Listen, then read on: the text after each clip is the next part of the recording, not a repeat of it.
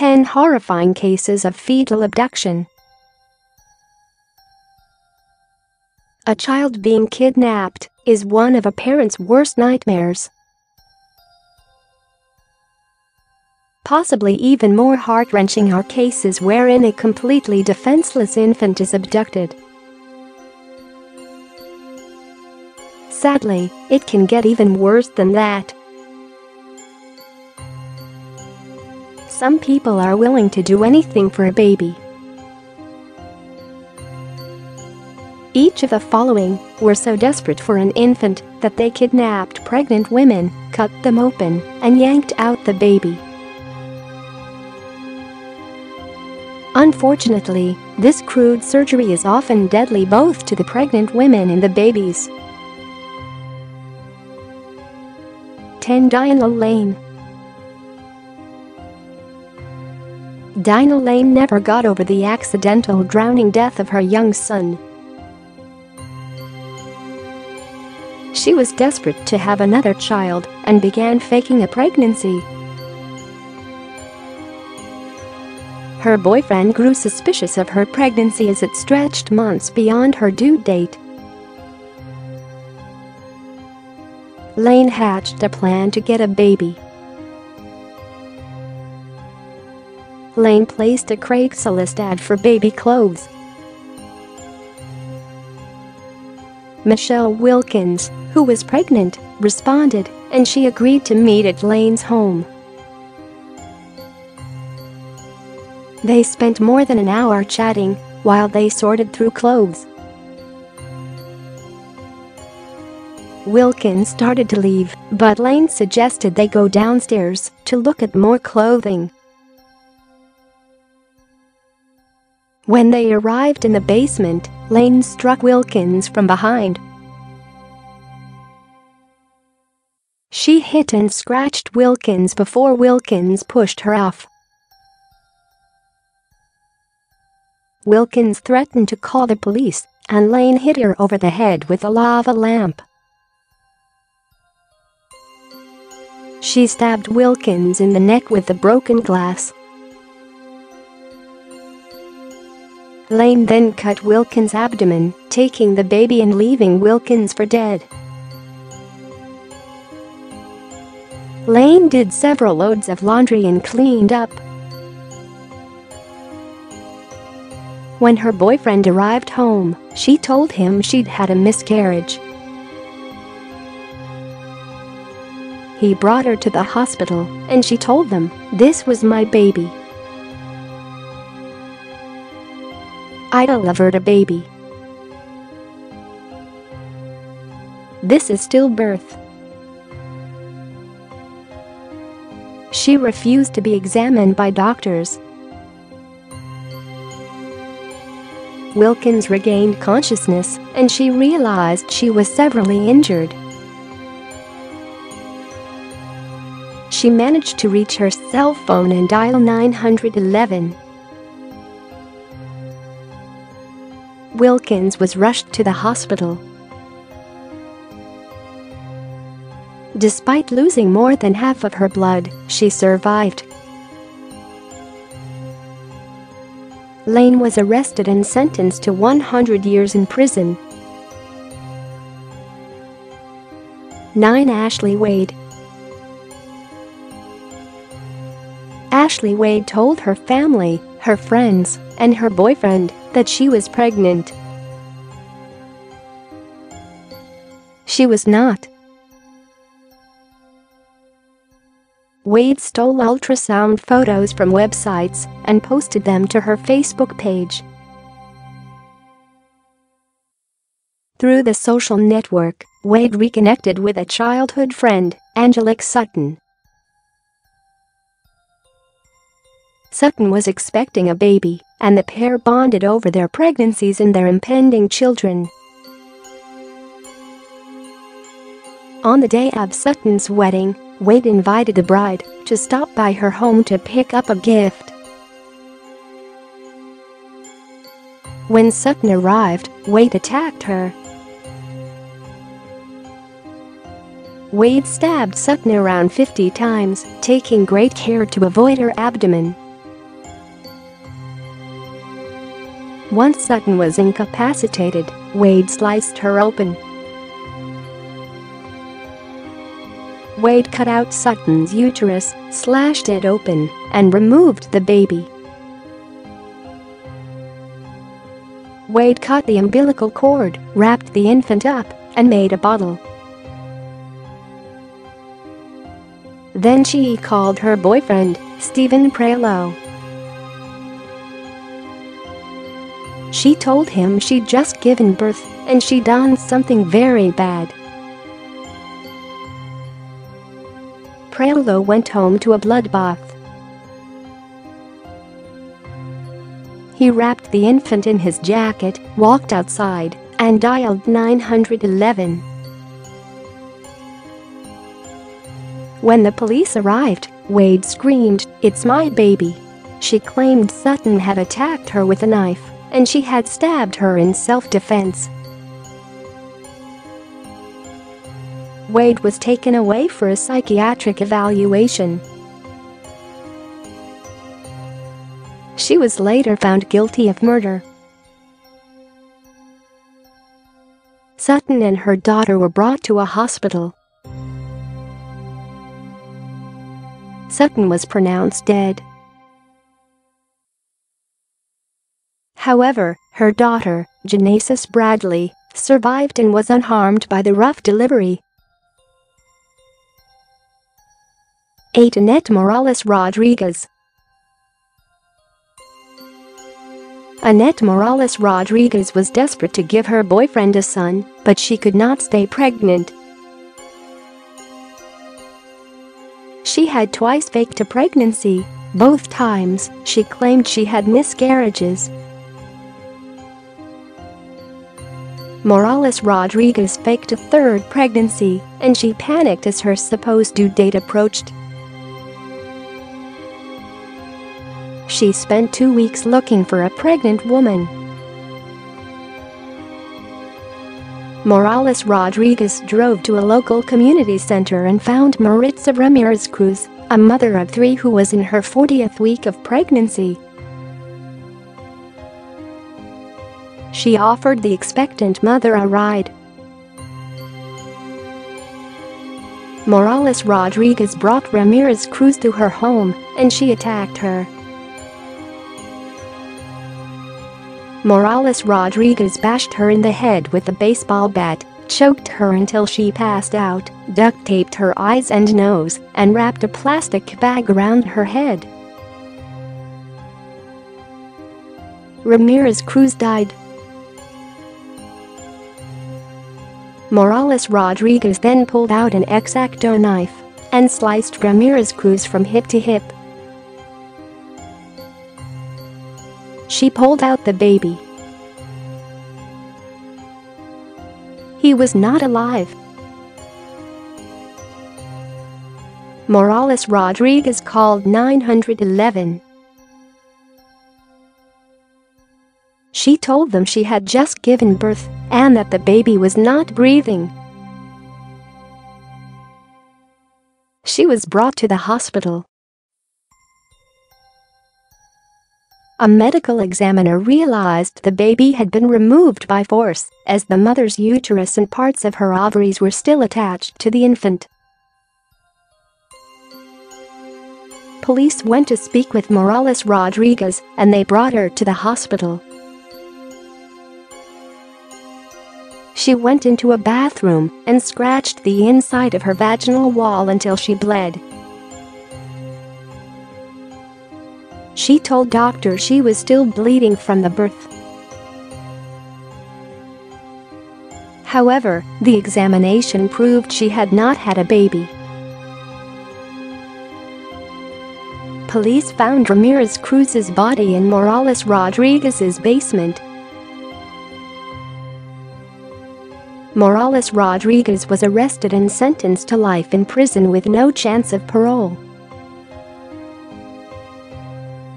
7. Pamela Causey-Fregia. Pamela Causey-Fregia was desperate to stop her husband from leaving. She claimed she was pregnant, and she showed him a fake pregnancy test. he didn't believe her and moved to another state.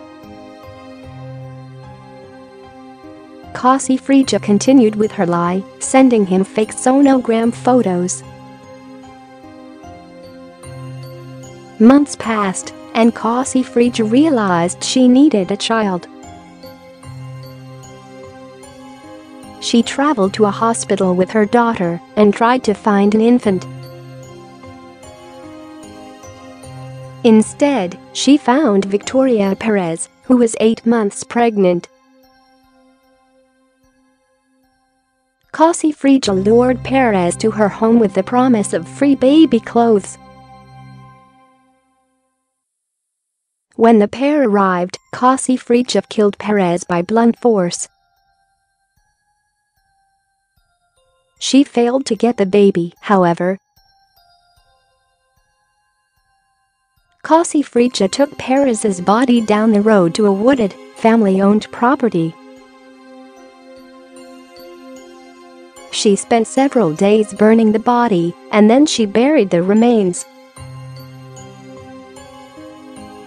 4 years later, Causey-Fregia's own children turned her into the police. Police sent cadaver dogs around the property, and they discovered Perez's remains. Causey-Fregia was charged with first-degree murder and first-degree feticide. 6. Kathy Coy. Kathy Coy was obsessed with pregnancy. She had faked many pregnancies, and she had stalked pregnant women for years. Coy asked her 13-year-old daughter to help her kidnap a baby. The girl refused. Coy then asked her 14-year-old son if he would help her commit a murder. He too refused to help his mother. Coy befriended a pregnant woman named Jamie Stice on Facebook. She asked Stice to shop for baby items with her. When Stice got into Coy's car, Coy used a stun gun on her. Coy drove to a wooded area and cut Stice's wrists and throat. She then disemboweled Stice and yanked the baby boy from her body. Coy drove to a friend's home with the baby in her arms. She claimed she had just given birth, and she asked her friend to take a picture and send it to her estranged husband, who was out of town. Coy and the baby were brought by ambulance to the hospital. Doctors quickly realized Coy could not have given birth to the baby, who was attached to a uterus and ovaries. They called the police. Coy tried to claim that the baby was hers, but police eventually got her to confess. She led detectives to Stice's remains. Coy was arrested and sentenced to life in prison with no parole. Stice's baby boy survived and is healthy. 5. Julie Corey. Julie Corey did not tell anyone she miscarried her 30-week fetus. She pretended she was still pregnant. A few months later, she offered a former neighbor who was currently pregnant, Darlene Haynes, a ride. She drove Haynes home, and they went inside her house. Corey attacked Haynes. She severely beat her head, causing multiple skull fractures, and she strangled her with an electrical cord. Corey sliced Haynes open and pulled out the baby. She hid Haynes' body in the closet and left. Later that night, she called her boyfriend and told him her water had broken. Corey called him 12 times that night, detailing what was happening at the hospital. During her last call, she claimed she was leaving the hospital early because she had received poor care. Corey, her boyfriend, and the baby moved to another state. They stayed at a homeless shelter, whose workers became suspicious of the family. They called the police, who brought Corey to a hospital. Doctors concluded she had never given birth. Corey was arrested and sentenced to life in prison without parole. For Karina Roberts. Karina Roberts was obsessed with having a baby, and she decided to fake a pregnancy. She told her boyfriend and their families she was expecting twins. Roberts bought baby items, and then she decided to find a baby. She posted an ad on Craigslist in an attempt to meet potential mothers. She set up meetings with multiple pregnant women.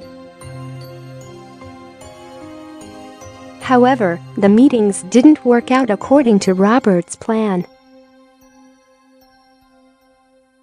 She finally met Heather Snively, who was 8 months pregnant.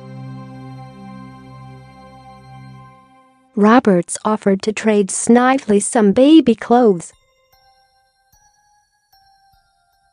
When Snively arrived at Roberts' home, Roberts beat the pregnant woman with a collapsible police baton, hitting her head 15 to 30 times. Snively was knocked unconscious by the blows. Roberts used a straight razor to cut open Snively's abdomen.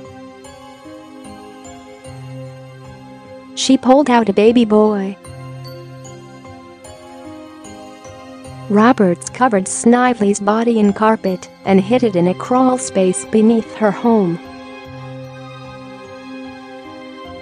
She then called her boyfriend and told him she needed help delivering her baby. He came home to find her in the bathtub, crying uncontrollably and holding the still baby boy. Paramedics drove Roberts and the baby to a hospital. The infant was pronounced dead. Roberts initially refused to submit to an exam, but the doctors eventually completed it and determined she had not given birth recently.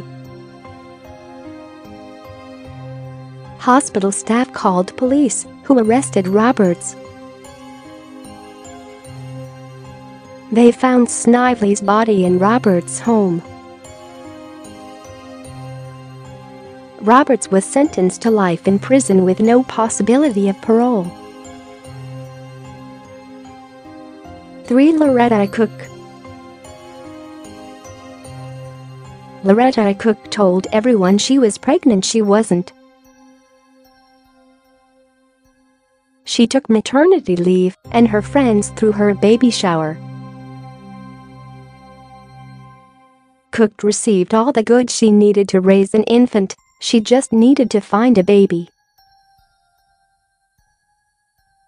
Cook walked to Valencia Barron's home and told the pregnant woman that she had some baby gifts for her.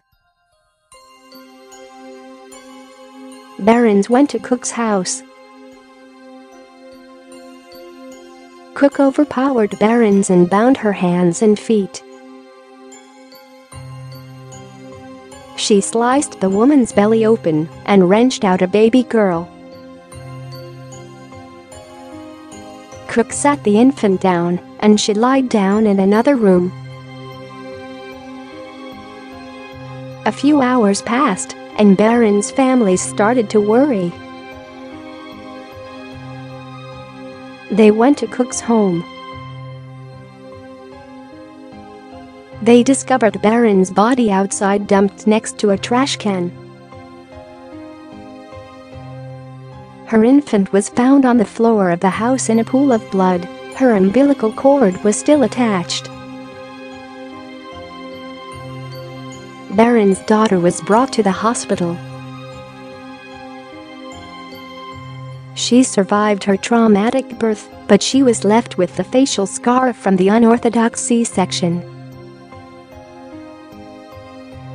Cook pleaded not guilty to the murder and claimed she could not remember the incident.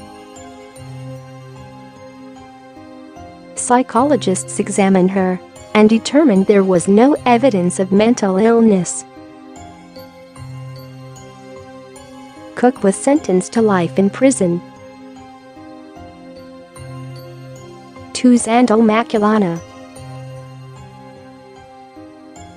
When Zandel Maculana was 16 years old, her poor family married her off in exchange for some gifts. She fell pregnant shortly afterward, but she miscarried. Maculana was unable to conceive again, and her in-laws abused and mistreated her. She ran away and met a new man. Again, Maculana was unable to have a child. She felt that, if she gave her boyfriend a child, he would love and marry her. She started obsessing about being pregnant. Maculana hatched a plan with another woman to steal the baby of her neighbor, Pretty Tsanga. Maculana gained weight, told everyone she was pregnant, and bought baby clothes. She lured Tsanga from her home to a house where two men overpowered and strangled her. The other woman cut Tsanga's body with a pair of scissors, removed the baby girl, and handed her to Maculana. The child soon died. Maculana brought the lifeless infant to her boyfriend. He was unaware that she was holding a dead baby and took them to the hospital. Maculana planned to steal a live baby there and exchange it with the dead one.